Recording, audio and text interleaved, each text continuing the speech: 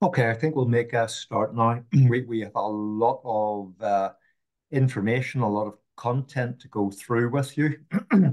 So first of all, many thanks for joining us today for the webinar. This is sponsored by Agroknow, and it's about harnessing AI to predict and prevent costly recalls. And I'll do introductions of myself and the other speaker in a little time from now. But really, we want to try to make this as interactive as possible. So as myself and Ilias are talking and presenting, please feel free to ask questions, put it into the chat, and towards the end of the webinar, we have reserved some time to deal with any of your questions. And as I always say, I take the easy questions and I give Ilias the difficult questions. That is the agreement that we have reached. So, Ilias, once again, thank you very much for agreeing to that. So, you're welcome, Chris. Yeah. So, if we move to the first slide, then, Ilias.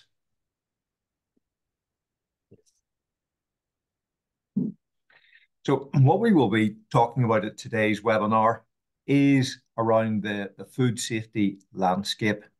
Some of the big issues, some of the problems, the difficulties that, because of all of the complexities of the modern day food supply system, that many people within the food industry face. And what we hope that we will achieve is really giving you a better understanding of how forecasting works. I guess all of us have done some form of forecasting, and this is particularly around how artificial intelligence can be used as a tool to forecast. Ilias is then going to take us through a number of use cases, actually 3 different use cases, all very, very different that happened in 2023. And again, Ilias will show you some very nice data about, did the forecasting work? Did it not work? How big a red flag did the forecasting give you? And then myself and Ilias, we're going to reflect a little bit on the use cases themselves and on the emerging importance of AI in terms of the food safety landscape. And of course, then we want to give you the opportunity to ask all of your questions. So again, any questions you have, please put them into the chat box. So next slide, please, Ilias.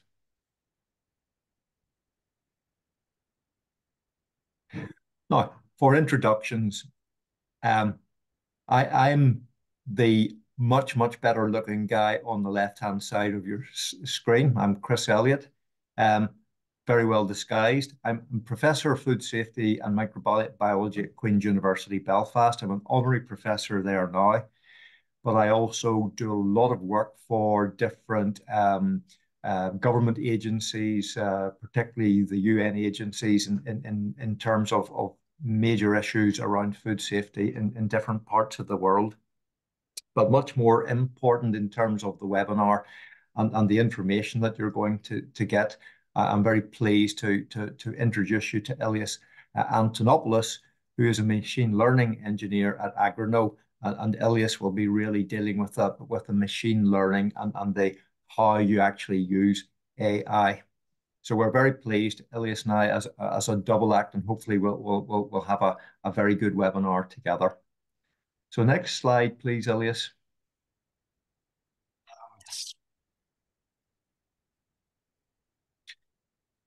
So the first, I think, important piece of information you probably know already, but the number of food recalls is rising. I actually checked the statistics earlier on today, and generally in Europe, there are over 1,000 food recalls per quarter now. Really, really high number, and that number keeps rising. I also checked in the United States, and the data is very, very similar. Food recalls keep on rising. And these are unbelievably difficult. They're very expensive to manage and can cause massive reputational damage to companies, but also can cause major harm to consumers who are exposed to potentially dangerous food. Now, the reasons why the numbers of recalls are rising, there's a lot of different reasons. There's lots of complexities, as you might expect. But we've listed some of them. I mean, the novel foods, the emerging foods are becoming, more and more frequent. I was told there was over 4,000 novel food products launched in Europe in 2023 alone. And we have massive issues in different parts of the world in terms of the geopolitics, which are causing massive disruptions to supply chains.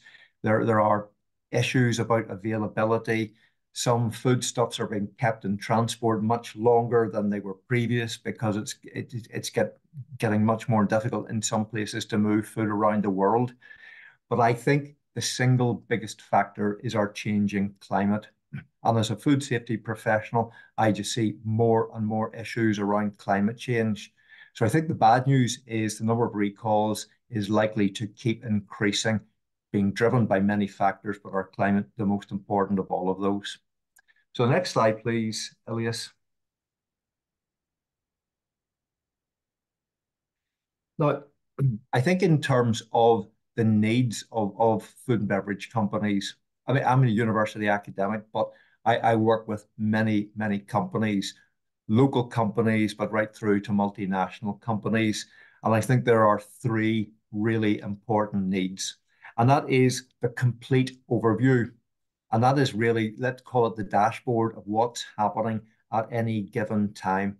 Really important to track that because if you're not really aware of what's going on, and sometimes the data, even if you're a European country or a company, it's really important to know what's going on in the United States or in Southeast Asia or China as well, because what happens in one part of the world is most likely going to happen in another part as well. So that complete overview is very important.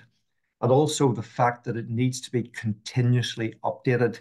And the reason for continuous updates is if you're only looking at data once a year and you're making all of your decisions about risk management and about sampling and testing programs, my goodness, you can be in for a shock because things can crop up very, very quickly. And that idea of doing something once a year, it's a little bit last century, to be honest with you. So we've got to think now more about continuously updating of databases. And then the third item is having so much more data is the ability to anticipate future risks. And if you can anticipate future risks, you can certainly have much, much better way of trying to prevent your company being involved in such a risk or at least mitigating against some of the major outcomes that can happen. So in terms of AI and food safety, it's interesting because virtually not a week goes past where on a news channel you'll hear about something about AI. Sometimes it's very positive, sometimes it's quite negative, but it is becoming more and more a part of everyday life and everyday business. I would say every working day I will be involved in AI in some way. And generally it's about having large data sets and how to exploit that data. We will think about what the potential AI solutions are. So AI is becoming much, much more commonplace now. Now, in terms of food safety, it's still quite new, it's still quite novel. And I think when we talk about the development of AI models, again, Ilias will give us much more information about how that actually works. And having the models is fantastic, but my goodness, they have to be accurate. And I have seen many people develop wonderful AI models, or they think they're wonderful, except they don't work. And that's what you've got to be so careful of. This is really quite complicated mathematics, complicated computer science, machine learning. And it's that skill base that comes together to develop these accurate models. So I think now on the next slide, it's my turn to pass over to you, Ilias, and we can listen to you about forecasting and how this works. Thank you, Chris. Hi, everyone. My name is Ilias Antonopoulos, and as Chris mentioned, I work as a machine learning engineer at the data science department at Agroknow. my job is basically to develop and evaluate AI models that try to tackle important problems around food safety. And at the same time, I try to ensure that every such result from an AI model that one can see on our FoodAkai platform is properly delivered by our machine learning system, and also it's accurate, as Chris mentioned. So let's dive straight into it and see what AI forecasting is by walking through some examples. The first example I have here, we have a visualization that depicts the beer production of Australia expressed on a quarterly basis from 2000 until 2010 in the form of time series. So most of you are fairly, let's say, familiar with this form of data. It's called time series. And forecasting in this context would be our estimation of how the beer production in Australia is going to evolve over the next months. As you can see here in this example, the blue line represents this exact forecasting. Now, this example is actually very simple, and I bet most of us here in this webinar could easily produce such an estimation empirically without any knowledge of machine learning or computer science. And the reason that we can do that is that because we're able to observe a very clean and periodic pattern on the past data. So you can see here that, for example, every year we have a spike on the Australian beer production. But the real problem begins when we have a lot of data that can be noisy and have irregular patterns. Or, for example, when we have a lot of data, when we have problems that you have to take a lot more factors into account that can influence future beer production in Australia. In those kinds of cases where the problem is more complex and the factors are more, we have to resort to a more systematic approach. So let's see another example here, perhaps a bit more useful to our everyday lives than the quarterly beer production of Australia. A disclaimer, if you have any Australians with us here today, I meant no harm with this comment. I'm sure beer production is equally important to you. So what's up with weather forecasting? Weather forecasting is one of the oldest and most researched and well-established fields of forecasting. And almost every day we're informed about the weather forecast for the next couple of days. And this very practical knowledge helps us to better schedule our routines and our obligations. Some professionals, for example, farmers, take a lot of value out of a good and reliable weather forecast. So it's a good example to keep in mind, and we keep this example in mind here at Agroknow because we try to create a reliable forecast for the food safety professionals that can give them a lot of value throughout their business year. Let's go to the next slide. And okay, let's dive a bit deeper. I have gathered here 4 different problems where forecasting the next month can give a lot of value to the respective domain expert.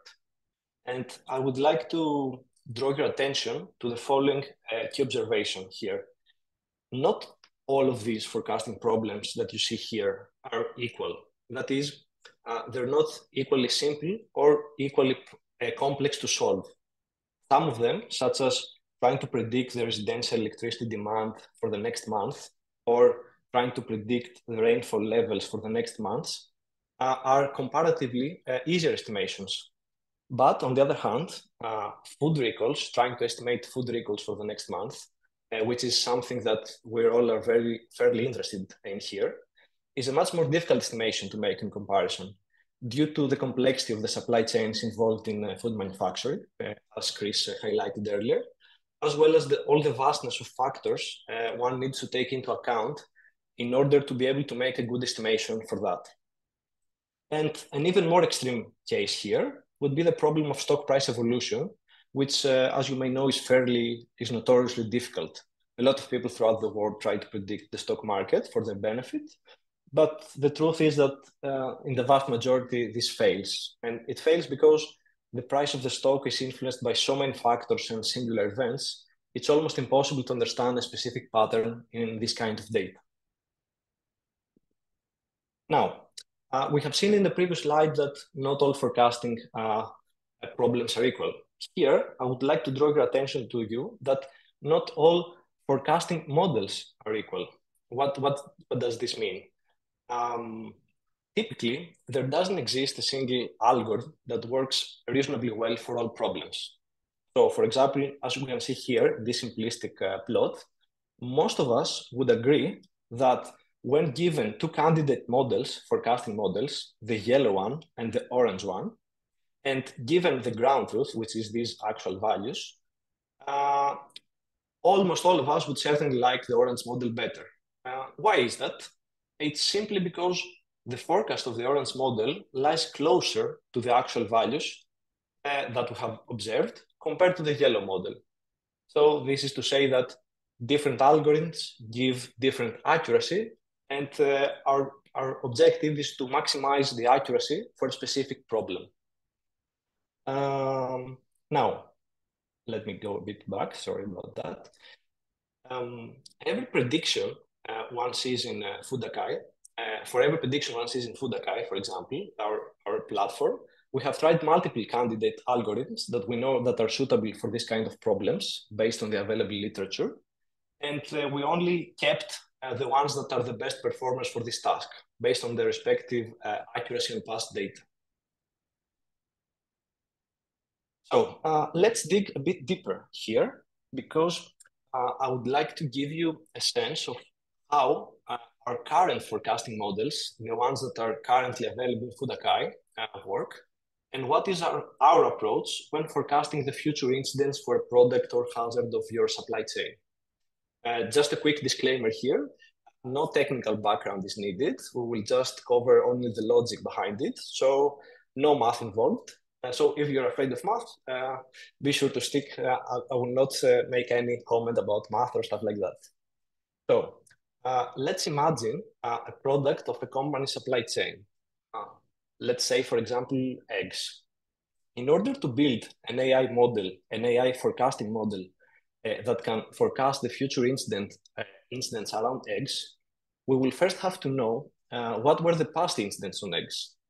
Luckily, our team of data engineers here at Agroknow have done great work at this front because we're able to automatically track all officially announced incidents, as well as border rejections from all the major food safety authorities around the world. And from the moment an incident is reported to an official authority, such as FDA in US or EFSA in the European Union, we have it available in Fudakai in less than 5 minutes, which makes our jobs as data scientists a lot easier, while at the same time, our users benefit from instant notifications around the world that may affect their supply chain. So the most important data set we have here, and this is very important, is that will serve as input to our forecasting model, is the historical incidents. Remember the example of beer production in Australia we saw earlier. Our model needs to know what has exactly happened in the past for eggs in order to properly calculate continuation for the future. This is not magic. You have to give a meaningful input to our model in order to take a meaningful output. But this is not all. Aside from historical incidents, we also have available in Fudakai the complete analytical data from a vast number of monitoring programs from official authorities. These are called lab tests, and they mostly come in two types. We have the laboratory testing results that are above limit. That is, the hazard of interest is found to be through chemical analysis above the concentration limit that is considered legal for a particular country, as well as those that the substance of interest is found to be below the legal limit. So it's considered safe, in other words. We use all these data as well, additionally, when available, of course, for the product or hazard that we're interested in order to inform our model even further. And last but not least, as Chris highlighted earlier in the food safety landscape, climate change is a very important factor in the food safety industry worldwide. So what we have done here is we have used the historical and current weather conditions, such as temperature, precipitation, humidity, and many more variables, to all of our forecasting models that we consider them to be localized. What I mean by localized is the models that they try to calculate the number of incidents for a particular country of origin. For example, the number of incidents of fruits and vegetables that originate from the United States, for example. Every localized model that specializes in a particular country now takes the historical and current weather conditions of that origin into account as part of its training procedure. So, all in all, based on these types of data sources we see here, so historical incidents, lab tests, and weather conditions, we create factors, or as we call them in Agroknow, features, out of them that can highlight important aspects of this data. And we use all these factors as input to our forecasting model in order to train it. This is a term we use in AI literature. Right now, our models utilize more than 250 distinct factors in order to learn how to best estimate the end goal, which is always, as we see here on the right, the number of future incidents for the next 12 months. This is what we try to predict. Let's go to the next slide. Okay, we talked about eggs. So let me show you real quick an example of forecasting that I just took out of Food.ai this morning. This is a small part of the analysis a user of the trends forecasting module of Food.ai that he or she can see on the app. So in the graph here, the green line, some of you may see it as a dark blue line. it's a debatable, the color, represents the historical incidence of the last 3 years for eggs. While the red line represents a predicted incidence for the next year as calculated by our AI model.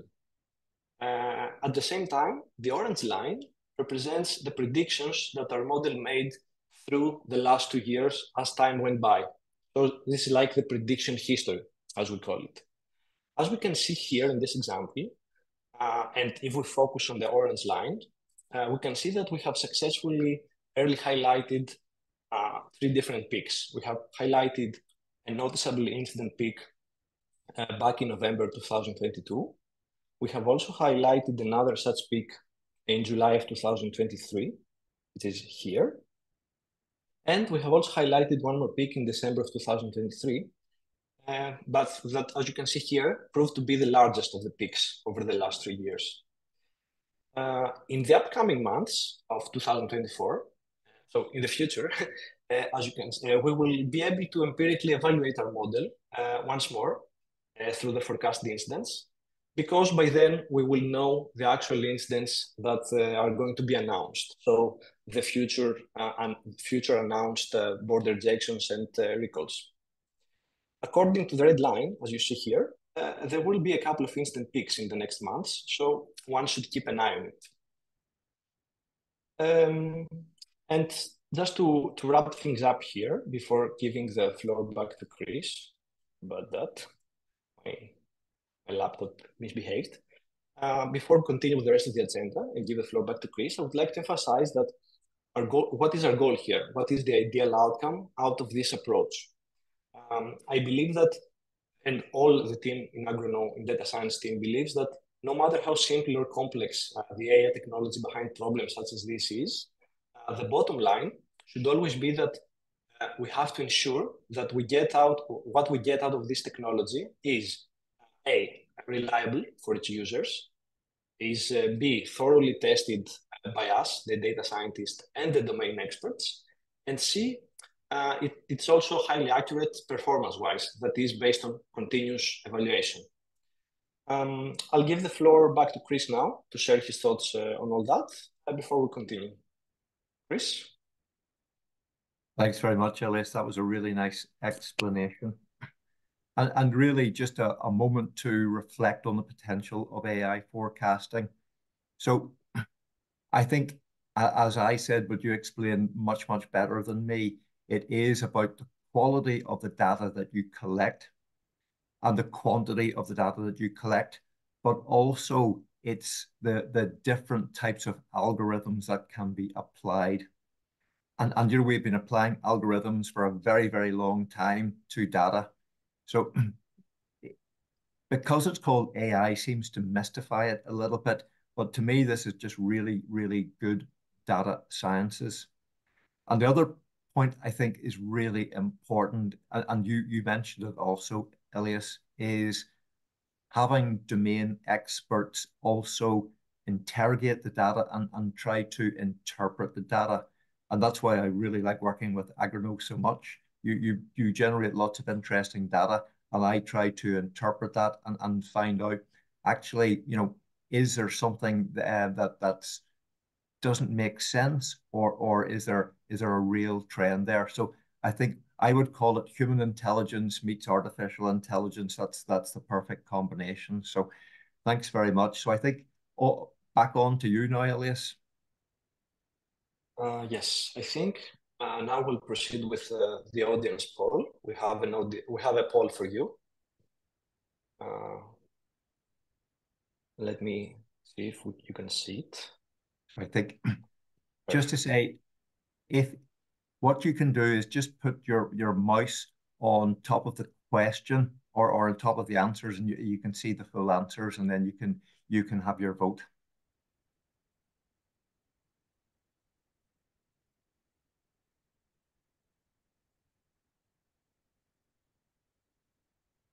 Chris, should you think we should give a minute to our audience in Yes. order to respond? Yes. Let's wait one moment. Just have a read through those and click which one you think is the most important, the most pertinent.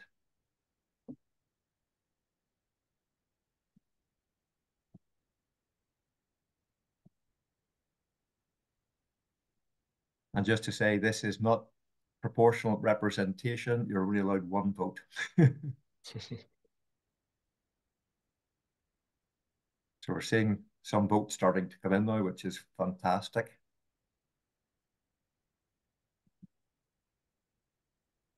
And also, please remember to put your questions into the chat box. First questions just arrived, which is fantastic. So please, any questions that you have on anything that you've heard or you're here, please continue. Just a few more moments to allow voting.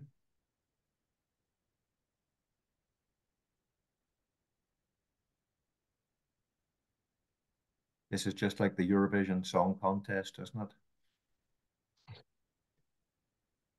Except who will get the 12 points? I don't see United Kingdom on it, so we always get 0 points. Yeah. Our tradition. Okay, I think we can end the poll now.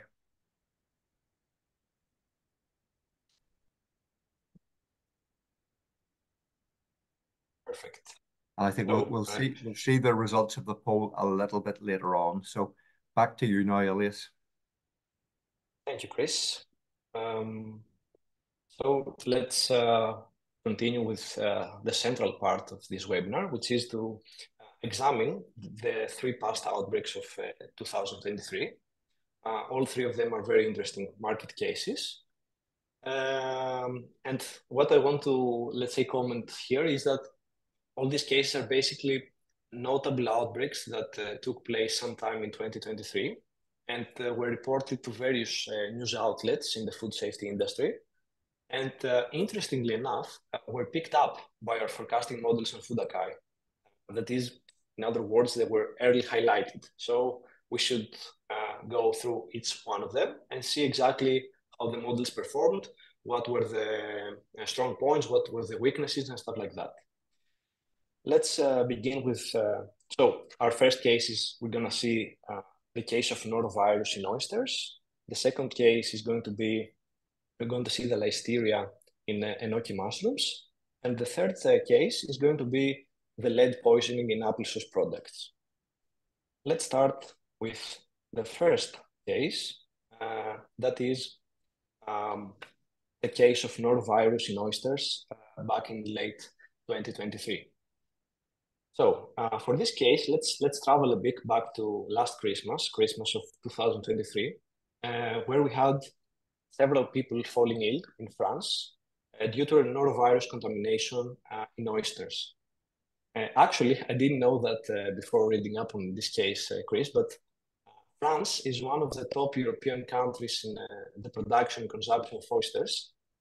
And they have, I think, a remarkable industry turnover of more than 400 million each year.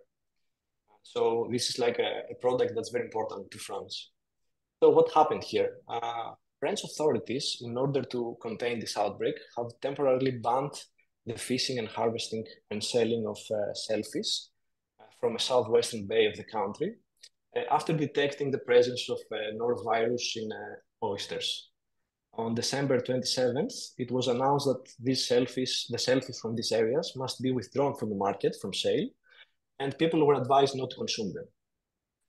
Now, some words on norovirus. Norovirus is a virus that spreads typically through contaminated food or surfaces and can cause severe vomiting and or diarrhea. While no serious cases have been reported out of this outbreak, this ban took a heavy toll on French oyster producers, especially given the fact that we talk about Christmas, and Christmas like holiday season, where a lot of producers expect to have like a good turnover. So what did our model pick up here in this outbreak, and has it managed to highlight this outbreak? Let's see. We'll go to the next slide. And what we have here is basically a visualization in order to make it simple for the audience. As we can see here in this blue line, Fudakai has recorded a peak of more than 40 announced incidents for norovirus in oysters around Christmas of 2023. And if you do a breakdown analysis of these 40 incidents here, you will see that 90% of these incidents originate from France, indicating that these incidents right here correspond to the norovirus outbreak we just saw. Now, I would like to make a very important note here. So I would like to draw your attention. The orange line here, which is the historical incidents, is basically what is the model predictions as time goes forward. And these predictions are calculated on any given month for the next 12 months. So what actually happens is that the orange line is kind of known 12 months in advance compared to the blue line. So keep this in mind. We first know what the orange line looks like, which is the forecasting made by our model on any given time. And as months go by, we gradually start establishing the blue line as well, which is basically the officially announced incidence of the actual recalls and actual border rejections. And this is not a forecast. So keep in mind that we know the orange line a lot earlier than we know the blue line. So what we see here is that our model managed to predict the outbreak several months before Christmas of 2023, where this incident was recorded right here. And you can see here in this rectangle box, which is highlighted, exactly that. The model early highlighted this particular surge. Now, at the same time, looking the whole graph, and doing like a point-by-point comparison of the historical incidents, the blue line, and the forecast incidents, the orange line, for the last 3 years, we see that the model did a fairly good job at picking up the overall trends, either being downward or being upward. So another good question here regarding this example is, was this outbreak something new for the food safety industry? As we can see, exactly 1 year ago, on January 2022, we had another similar peak of incidents. So definitely this outbreak isn't something new. You cannot classify it as something new. But what actually happened, and this is very important, is that this past outbreak informed our AI model accordingly as input now, as part of its training dataset, which eventually led to the successful and timely prediction of the 2023 outbreak we saw here. So I would like from you to keep here that forecasting is not some cryptic thing or some magic, but it's simply a way to digest all of the available historical information we have about something. For example, here, norovirus in oysters, and produce through mathematical modeling the most data-driven and sensible scenario about the future evolution of this time series. So it's nothing, let's say, more mysterious than this. It's basically input and output. So before we move to the next outbreak, let me share with you another screenshot from Fudakai that shows France today in the global map that we have on trends forecasting.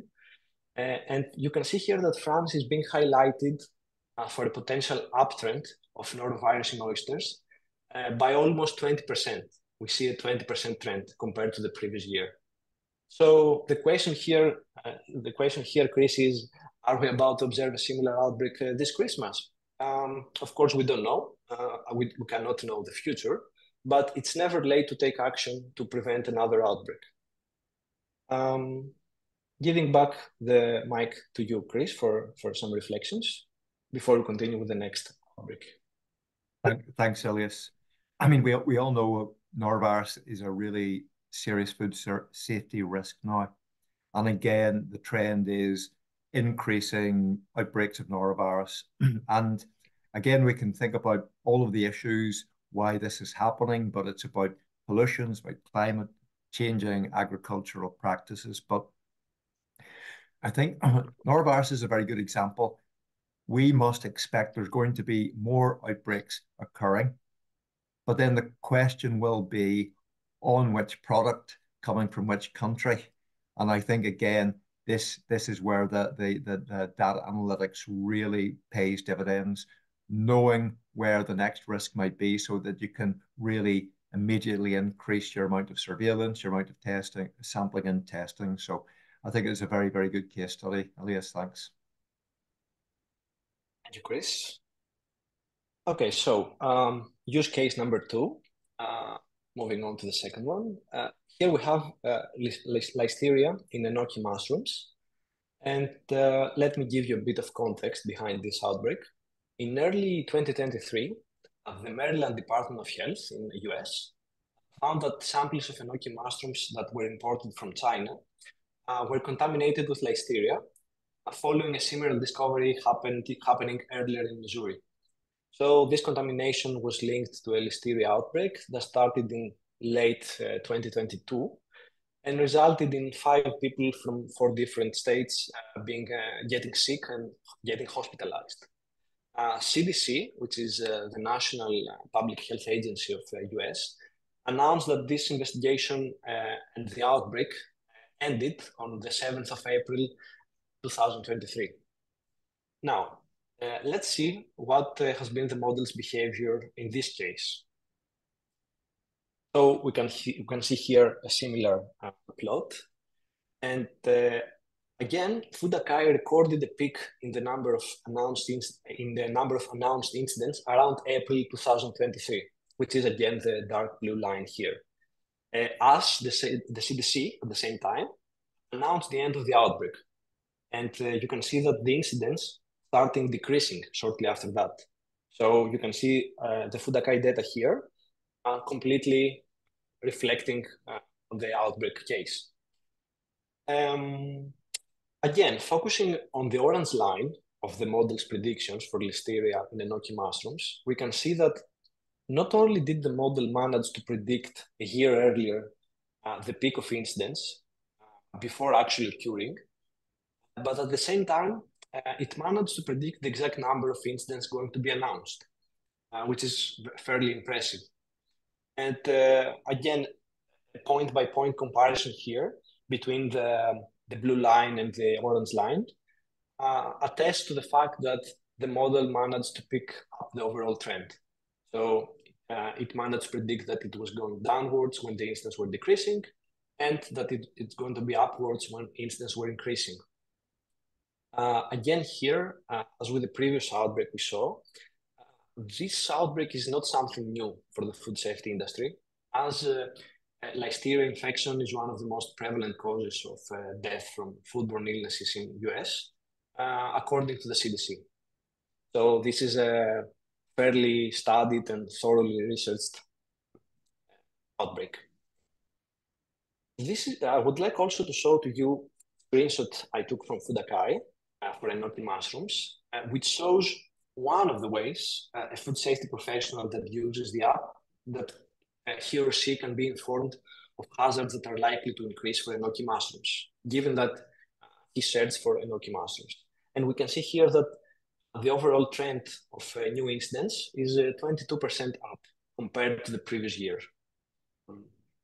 So all in all, this is the case of the Listeria infection in gnocchi mushrooms. Chris, giving the mic back to you shortly. Many thanks. And again, this was a very nice case study.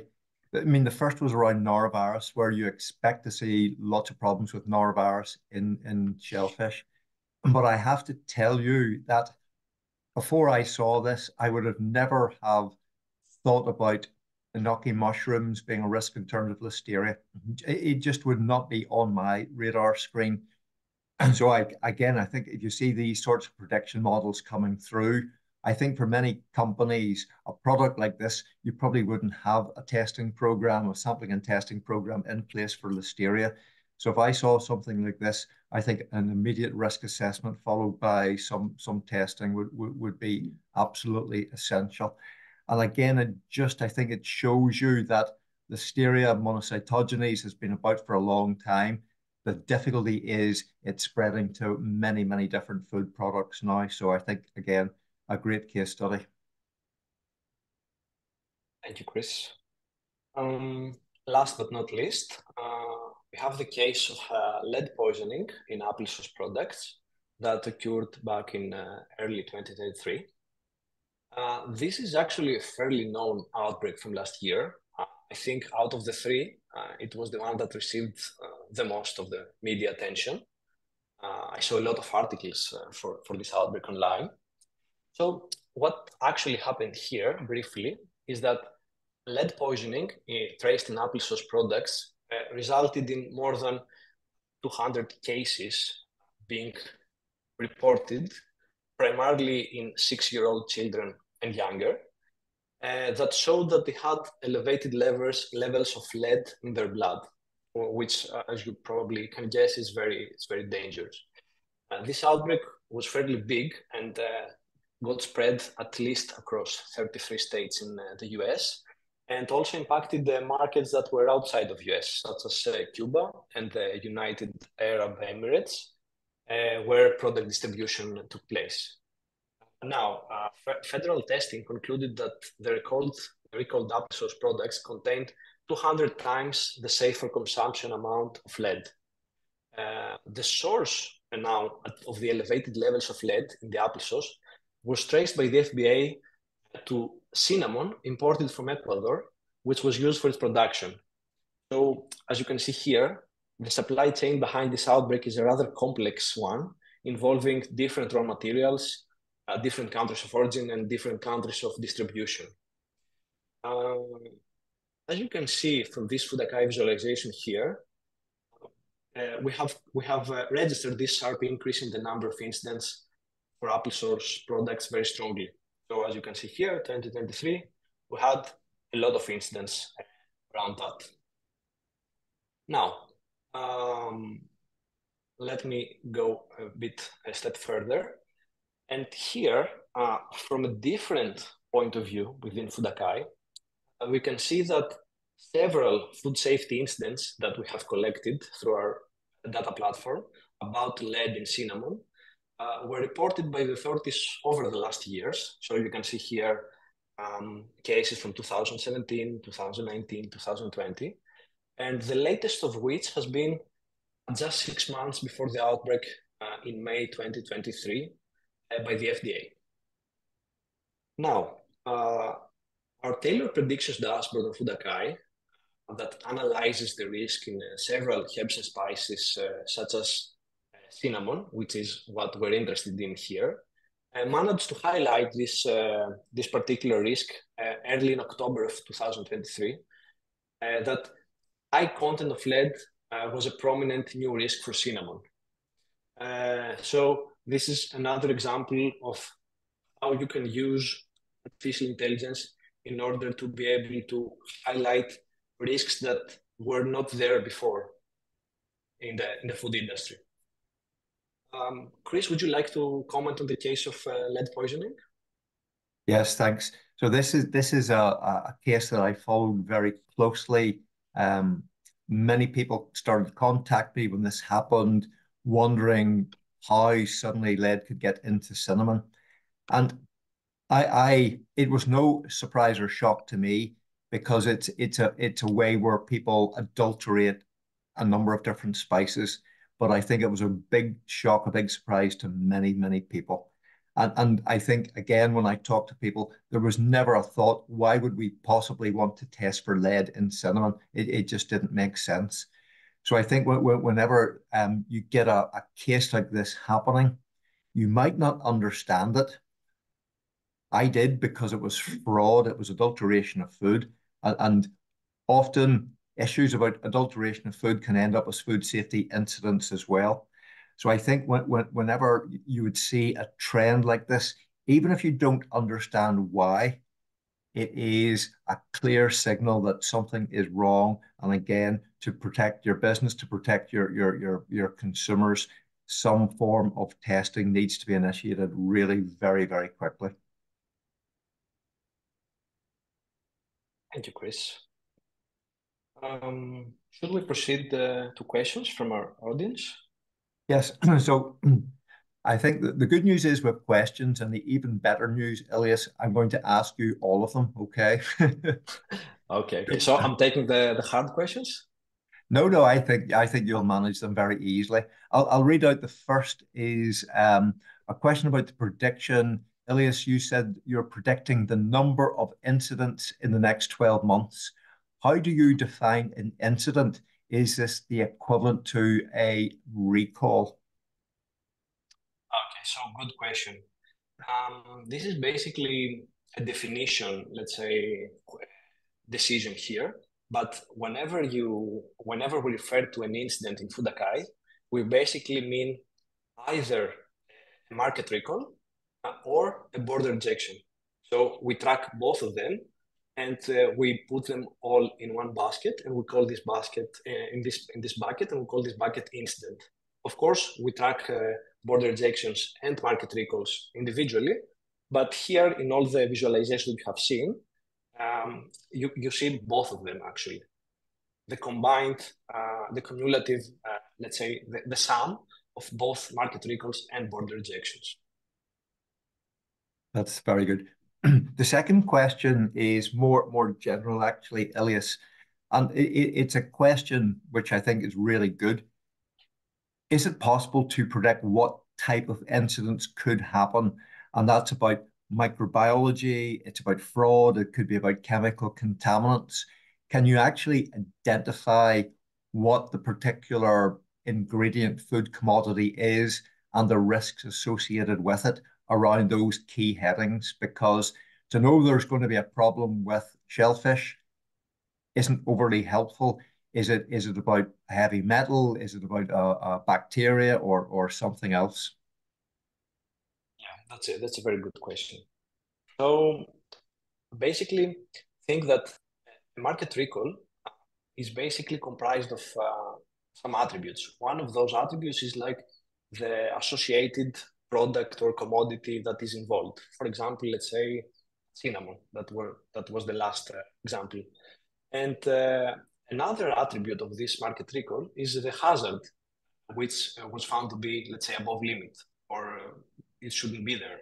Let's say, for example, that this is lead. That was also an example. In Food Akai, we track all the historical market recalls and border rejections. So what we're actually doing is we track every possible combination individually. So we don't, let's say, create a model only for based on the total number of cinnamon incidents, but we also create a model for the number of incidents that revolved around cinnamon and the hazard was lead, or the number of incidents that was was related to cinnamon and the hazard was a different one. For example, it was pesticides. So for every possible combination of product hazard and country of origin that we have collected in Food Akai, we try to create a specific specialized model for every such combination. So think of it schematically as we have a model for lead cinnamon, a model for pesticide cinnamon, a model for pesticides in fruits and vegetables, a model for fruits and vegetables originating from USA, and so on and so forth. That way, we're able to track all the possible, let's say, the possible ways that a product have a significant hazard. I hope this answers the question. Chris, would you like to add something else here? No, I mean, I think that that was very, very helpful. And again, thanks for the two workshop participants to ask the questions, and thanks for your answers. Just one question from me, Elias, because we talked a lot about climate change and going to be one of the biggest factors about food safety incidents and food recalls. How important do you think is incorporating weather data into your models now? Yeah, actually, in practice, when we did the initial experiments, incorporating weather data as factors into our models, we saw that it had a positive effect. That is, it had some information to give on the model in order to improve its accuracy when that model was specialized to a particular country. So, for example, if we try to create an AI model that predicts the number of incidents of fruits and vegetables globally, then it's not beneficial to take weather data into account, because you cannot have meaningful data like worldwide temperature, because this is something that it gradually evolves over time in such a slow pace that it doesn't make sense for the model. But when you focus on a particular country of origin and you have the localized weather data for that origin, then this data proved to be through experimentation that they were helpful in improving the accuracy of the specialized models. So that was the insight here. That's really, really helpful. So thanks for that. So I think that's the end of our Q&A session. And again, thanks for the asking of the questions. And maybe we'll just move on to the next slide, Elias. Yes. And just this is where we're going to kind of wrap up now with about 5 minutes left. For people who registered for this webinar, we're asked a number of questions just in terms of trusting new technologies and AI in food risk prevention. And it, to me, it was really interesting because this is what I would have voted for as well. It is the main, I think, opportunity for businesses is the early identification of emerging and unexpected risks. And I think that the gnocchi mushrooms is such a great example of that. The lead and cinnamon is a great example of that. And I think the second most category voted for was about to take into consideration emerging threats when performing supplier and ingredient risk assessments. And that is fantastic. That is informing your due diligence. It's informing your audits. It's making your audits much smarter than they would have been. So I think I totally agree with what our participants voted for. Okay, so we're just about finished now. I think we are wrapping up now, but QR code, scan the QR code and learn how to predict and prevent food risks from your supply chain using AI. There's a lot more information hiding behind that QR code, and I would strongly recommend that you zoom in on it, and after this, have a read about the wonderful systems that have been developed in terms of managing risks and supply chains.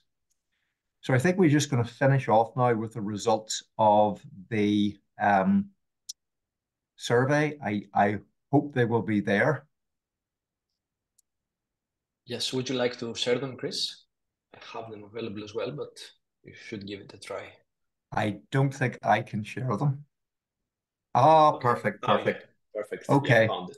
So in terms of what the participants of our webinar today thought was most important, and it's exactly the same as before. It's about early identification of emerging and unexpected risks. Fantastic. I think that is going to be such a powerful use of AI modeling in terms of managing food safety risks going forward. So I think I'll take this opportunity now to thank all of the participants of the webinar. I think it's been incredibly informative. I always like listening to experts, machine learning experts. Ilias, I think you gave us a really good breakdown of how the forecasting actually works. The case studies, I think, were all very, very good examples. So thank you very much for that. I hope you enjoyed this webinar.